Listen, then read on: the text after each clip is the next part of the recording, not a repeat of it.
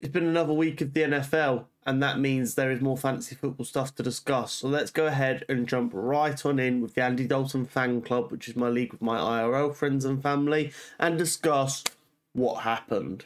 So, first and foremost, I lost this week. I was up against my brother James. It did not go well. We did lose.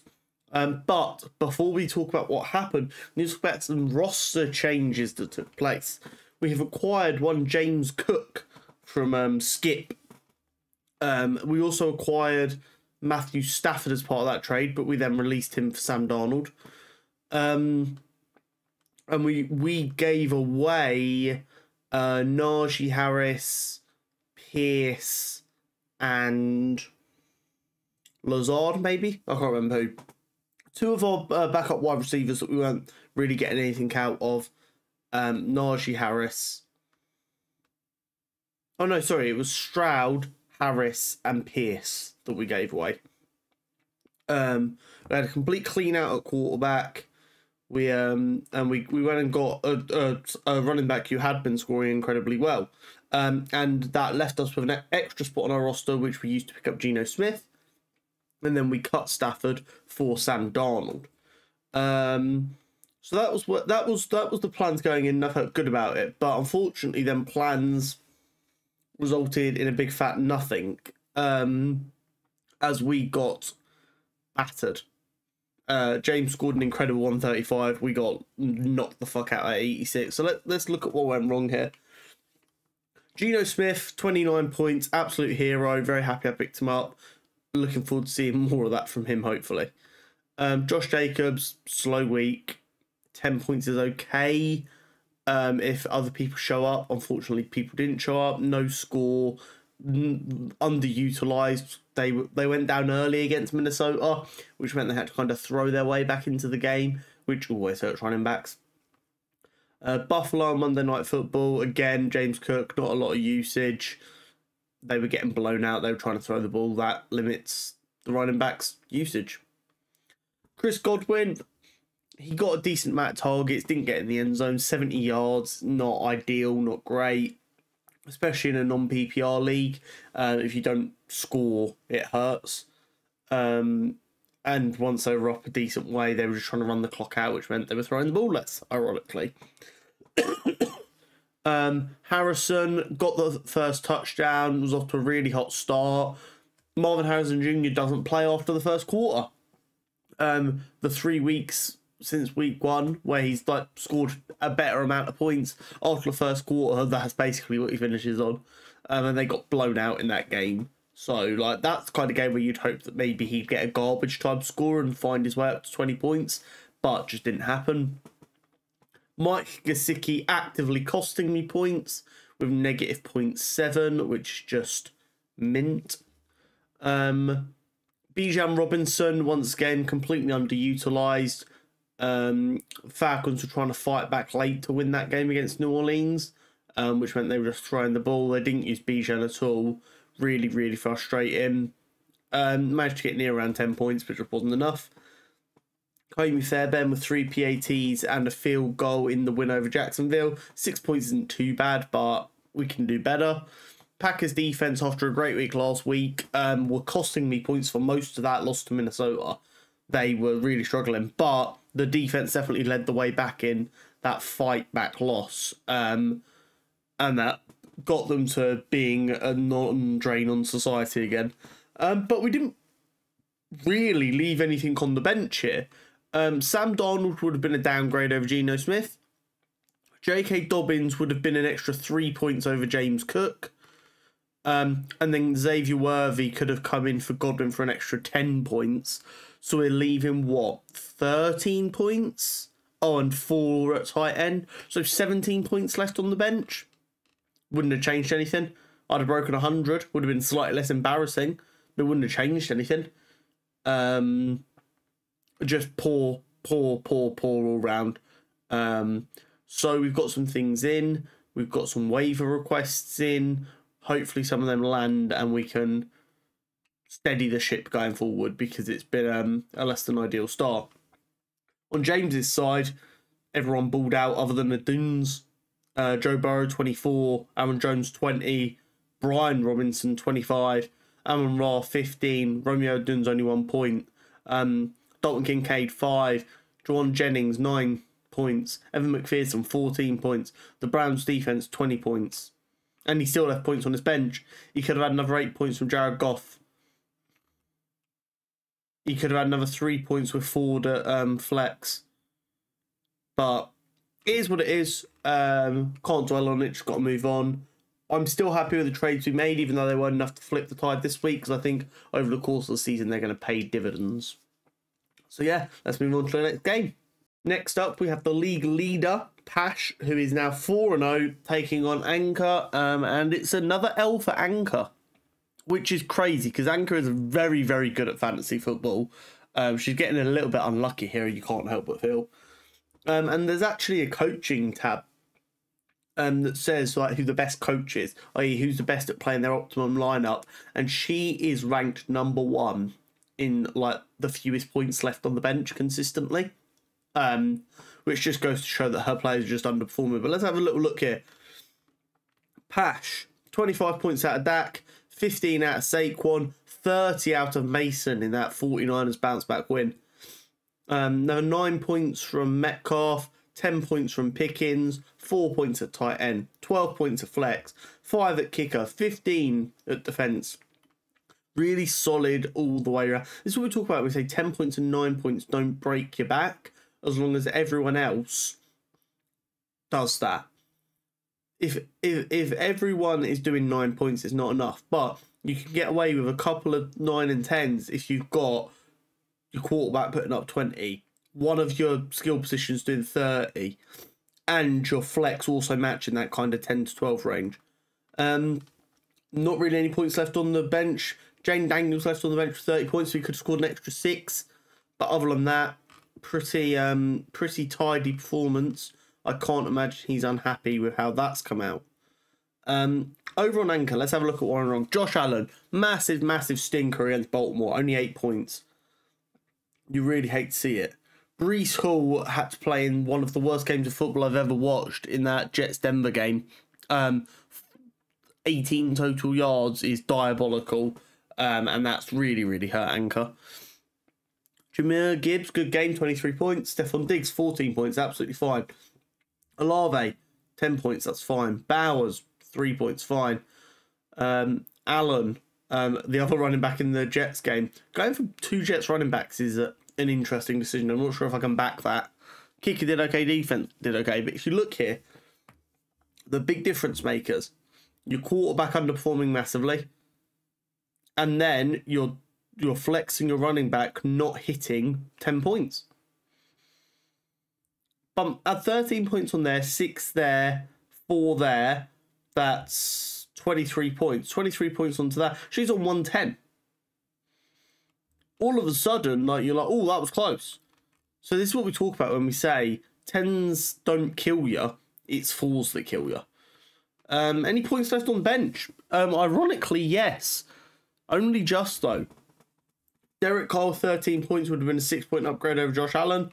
And Sam Laporta with 5.9 would have been an upgrade over Brock Bowers. Do I think either of them are insane decisions? No.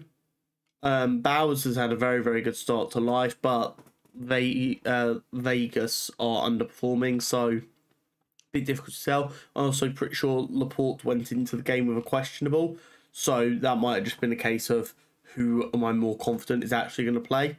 With Detroit, of course, only playing last night. But it is what it is. But maybe she needs to have a look at her squad here. 0, 0, 0, 1.7. There's nothing on her bench for her to really use. I mean, even if she could just add her bench with no subs needed, she's only breaking 100 barely. So it's not looking great. And maybe that's why she's so high on the coaching board. Her bench is so pish poor, it doesn't matter. Next up, we have me father versus Ryan. Ryan is 0-4, and Dad is now moving to 2-2 with another win here. 150 to 68.93. Oh, good gravy. Now, it is worth pointing out Ryan had 3 players register goose eggs. And the Bills defense actively cost him points. But that's still a very, very poor score. So, Jordan Love, 35 points, desperately fighting back against Minnesota and not doing enough. If he hadn't thrown them 3 interceptions, he'd have hit 40 points as well, which is crazy. James Conner with 24 points in that loss to Washington. Achane really struggled without 2 or 6 points. Garrett Wilson only 1.8 in that loss to Denver. Nothing for Nakua, Andrews or Smith. Hopkins was 6 points in Cleveland's loss to the Raiders. And then the Bills defense costing 2 points. Not great. Lots of points left on the bench as well. Oh, baby. But then over on Dad's side, my goodness. Lamar Jackson with 25 points. Montgomery was 17. Pollard with 22. CeeDee Lamb with 22. Brian Thomas with 17. Dallas Goedert 7. Singletary with 7. Moody with 11. And the Buccaneers defense with 19. And this is what happens when you kind of go, everyone do your job and hope 1 or 2 people pop off. You're going to have weeks where basically 4 people pop off. 17, 17, 22, 22. And boom, all of a sudden you're up at 150 points. None of these are like even outrageous. No one's broke 25 points other than Lamar. They all have just had a solid week at the same time, as well as your defense having a good game. It adds up quick. Big time. No points left on his bench at all, I don't believe. 13 points with Spears would have been a slight upgrade at flex. Brock Purdy with 16 points wouldn't have been an upgrade over Lamar. A little bit of a concern that there are no more points on his bench, though. You still want to see your people on your bench scoring points. But Adams was questionable. Kupp is out. Pitts, 0 points. Watson, 0 points.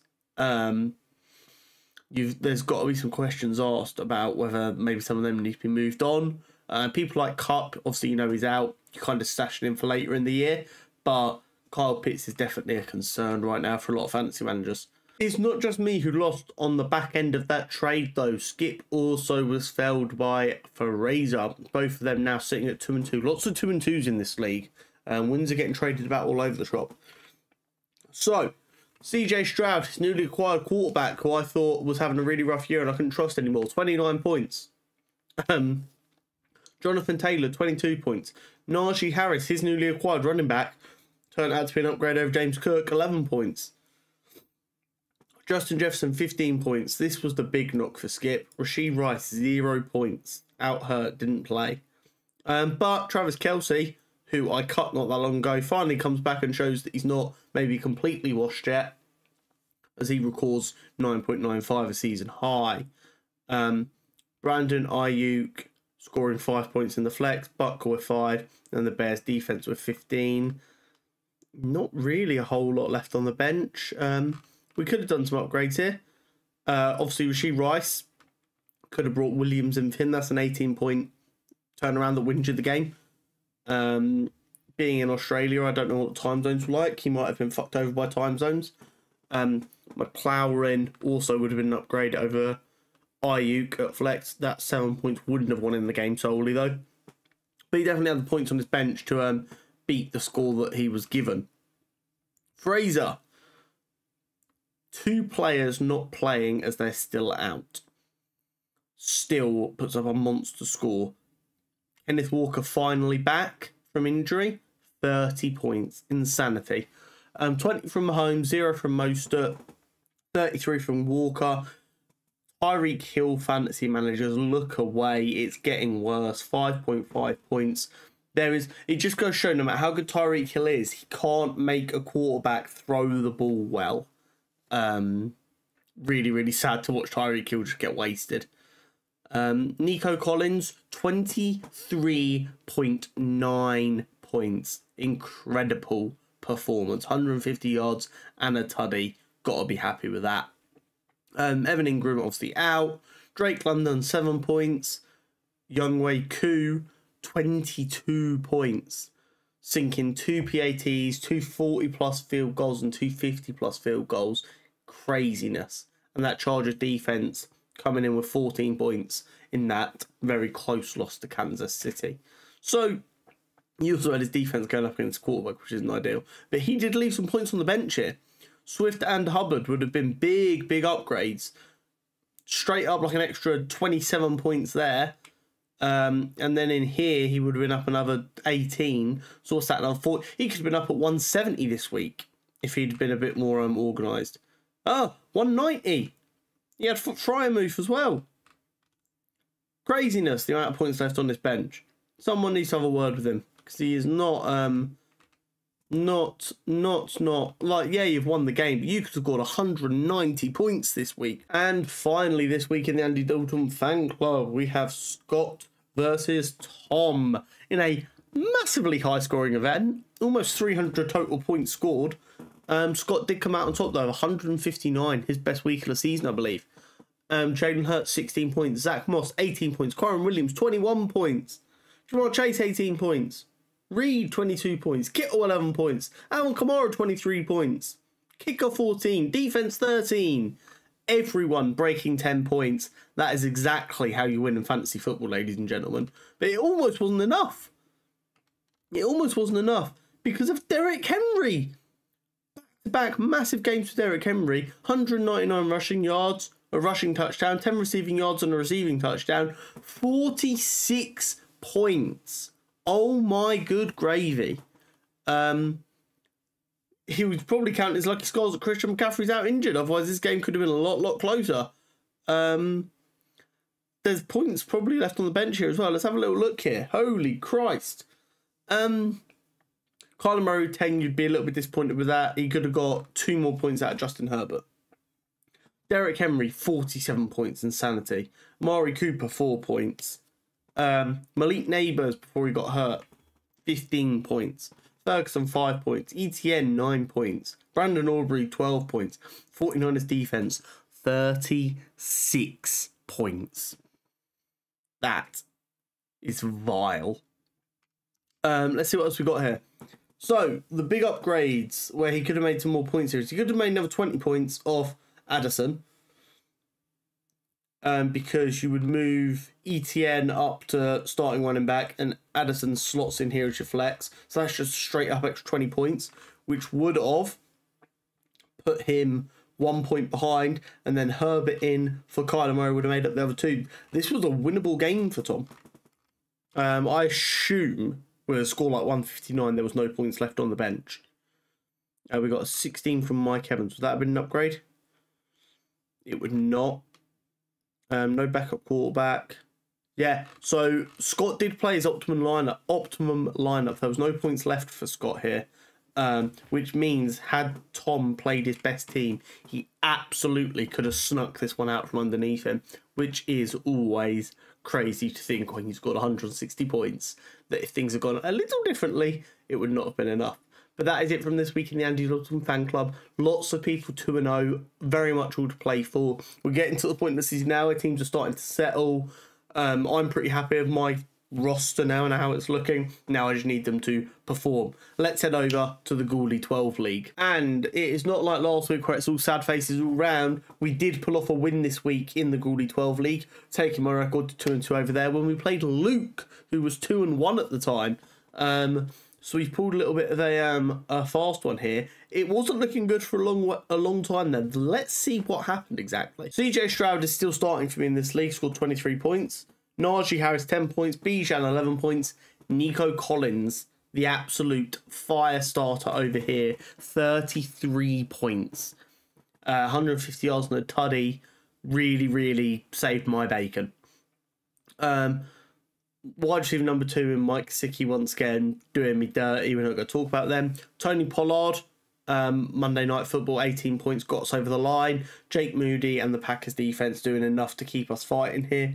We left some points on the bench though, yeah. Mike Evans and Pat Freiermuth were relegated to the bench this week, and if we'd have played them, we could have unlocked another 36 points, which would have had us far and away winning the game. What about Luke, though? Where did it all go wrong for Luke? Also got burnt by Rashee Rice not playing against the Chargers. If he'd have played a wide receiver, who's his next up wide receiver? Deebo Samuel, 10 points. That would have won him the game. So very, very lucky here. But Jared Goff last night, Monday Night Football, tried his best for Luke with 27 points. Jones and Taylor, solid. Amon-Ra, yeah. So he was down about 50 points going into Monday Night Football. And about 60 points going into Monday Night Football, asking for Lockett, Taylor and Goff to try and pull it off. And they got him close, in all fairness. But it just wasn't to be. The Texans defense really hurt him with only 2 points. If they could have been matching the Packers, all of a sudden it's a lot closer, and it's just like one play difference. Luke will still be pretty happy with his team. He just needs to hopefully make the right call next time. I don't think it was outrageous. If Rashee Rice would have played, he probably would have got more than 10 points against the Chargers. Maybe a bit more on that. I can't remember exactly, though, if Deebo had already played by the time that came in with the Chiefs, the late window. I can't remember. So it's always a bit difficult to tell what to do in them situations. That is why injury reports are so important, folks. Next up, Josh versus Josh. And the league commissioner, Josh Locke, friend of the channel, has absolutely capitulated. He's on a losing streak of 2. It's all gone completely wrong. Let's see where it's gone wrong in this 98 plays 94 affair. Jalen Hurts, Kyron Williams, pretty solid start. Breece Hall, disappointing. Godwin, solid. Shakir, solid. Kittle, solid. Singletary, little disappointing. McPherson, solid. Cowboys defense, little disappointing. So what went wrong? That's a very beatable score, only 98 points. Well, let's see. Dak Prescott won his matchup. Zach Moss, a little bit behind Kyron Williams, not a problem. Devon Achane, disappointing, but managed to beat Breece Hall. Tyreek Williams, not even 10 points. Really rough. He's the first time since his rookie year, he's gone 3 games without getting at least 50 receiving yards. Insanity. Or might be 50 total yards actually, but still. He won this one though. This is the big swing right here, I think. The tight ends, 12 points difference right there. But Brian Robinson did try and fight back. 16 points in his favour there. You can see how this was such a close game. In the end, you could argue that the difference maker was Evan McPherson. Them extra 6 points over Dicker, the kicker, won the game. If he scores the same as Dicker, Josh wins by 2 points. Josh has got to try and remedy this Achane Tyreek Hill situation until Tua is back to fitness. Because they're just not reliable at the minute. I mean, he's got other good running backs. I think he just needs to... I think he needs to bench Achane, move Robinson up as starting running back, and then use that flex spot as it's intended as a flex. Maybe put Williams or Ridley in to start over Tyreek Hill. I think you can get away with starting Tyreek Hill still, but just don't expect Tyreek Hill numbers from him. Really rough to see. But there were points left on the winner's bench. 29 there, 18 there, 21. He could have put this game away a lot easier. Another 5 points there. Another, 26 points there.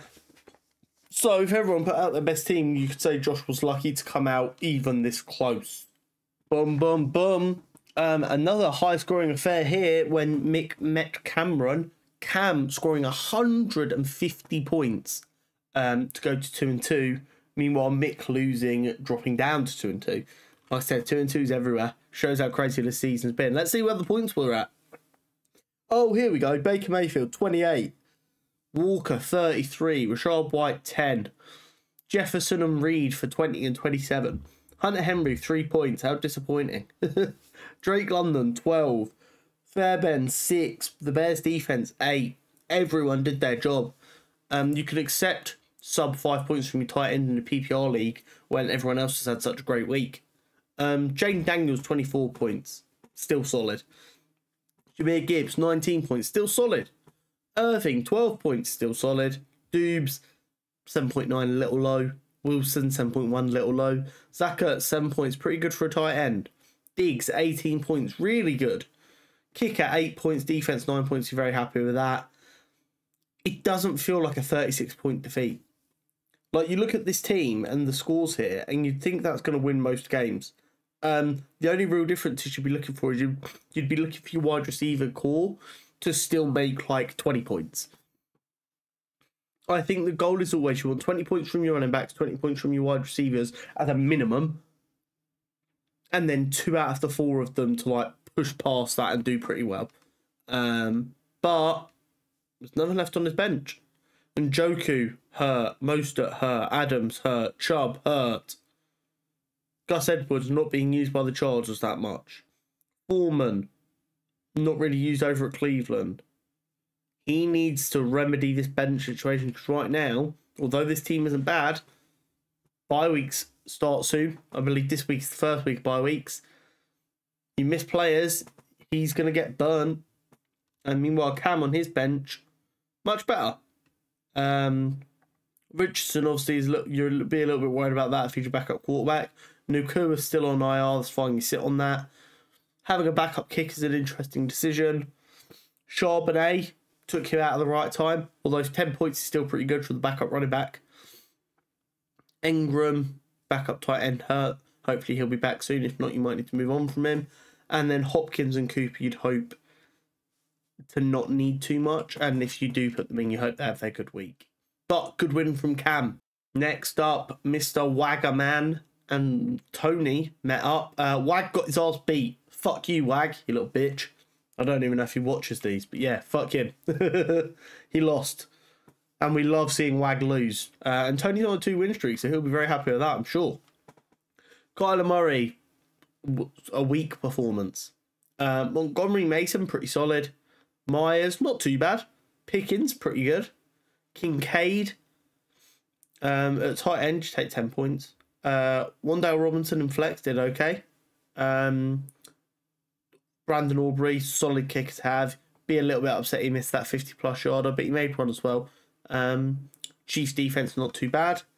Sam Darnold on his bench, 20 points, would have been the difference maker if he'd have started him instead, but I don't think anyone else was an upgrade. Could have had 2 more points if he played the Vikings defense.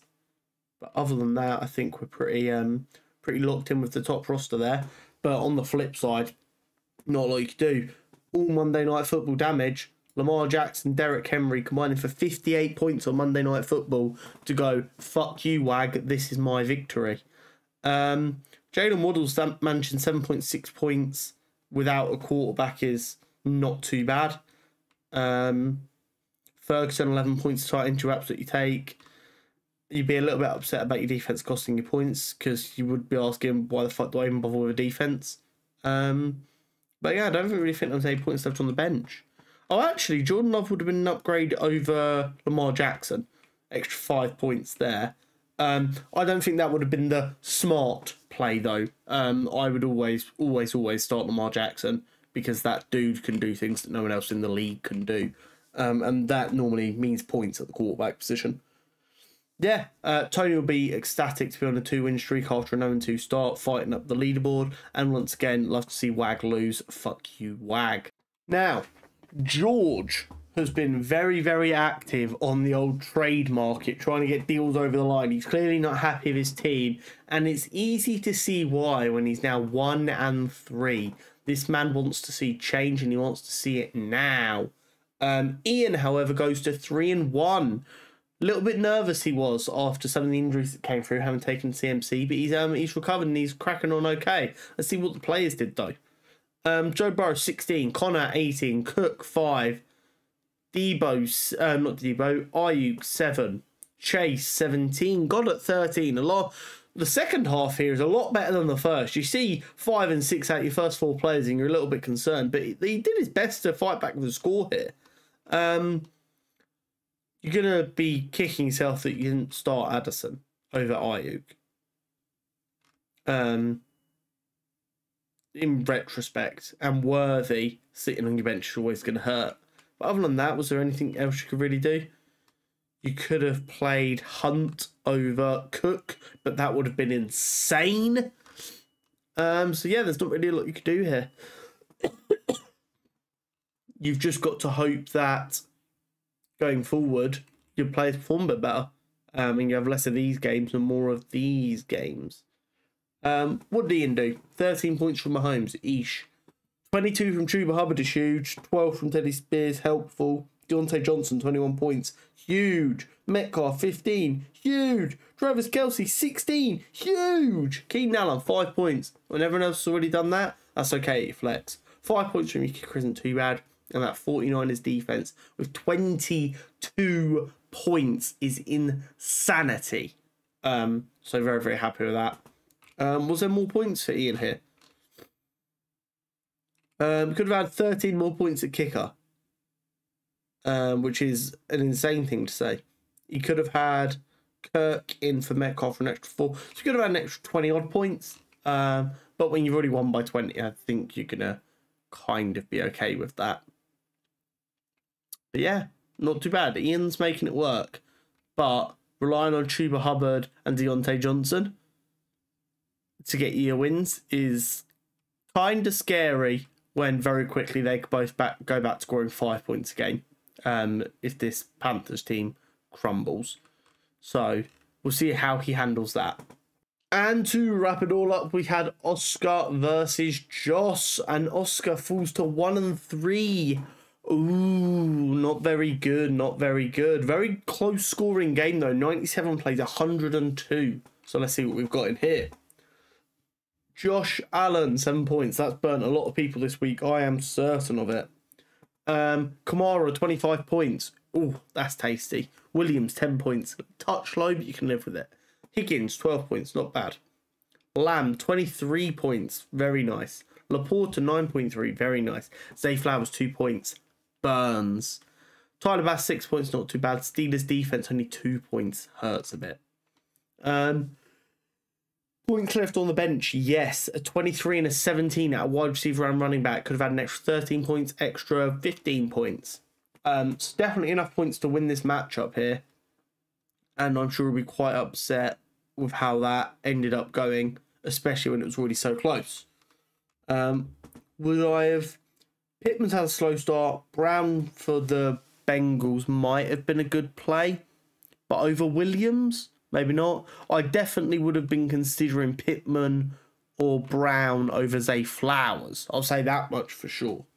And either of them would have been enough to win him the game. So maybe it was a mistake. Not just unfortunate. Let me know what you think down below. And then on the flip side, on the winning team, Brock Purdy, 14 points. Not great, but outdid Josh Allen this week. Saquon Barkley. First slow week for Saquon Barkley, I mentioned 13 points. Josh Jacobs, 11 points. Malik Neighbours, 23. Marvin Harrison, 15. Kyle Pitts, none. That has to sting. DJ Moore, 11 points. Yeah, I mean, it's one of the ones where you look at it, you want your quarterback to be pushing 20 and you want your tight end to be pushing 5. That would have been an extra 10 points. And then all of a sudden he's got a fair bit of breathing room there. But when it's that close, you are kind of looking at your tight end going, will you please do something? Especially when you've got Isaiah Likely on the bench scoring 3 points. He could have had Shaheed in for DJ Moore for an extra 4 points. And of course, Fields in for Purdy for another 17 points. So he could have been scoring 140 this week pretty easily without too many changes here. But there we go. That is your wins and your losses from my 2 leagues this week in fantasy. Let me know how you're getting on in your league down below. And I'll see you next time. Peace.